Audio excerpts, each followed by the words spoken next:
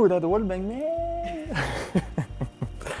So that's a wallbang I saw on Faceit with a friend I was playing with, and I just saw approximately what he was aiming at, and I know approximately what time I had to shoot, between 150 and 148, so 149, as you can imagine.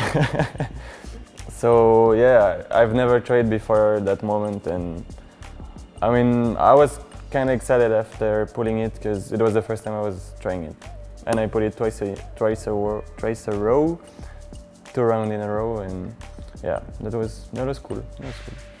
Watch and bet on every CSGO moment at ESP.Bet.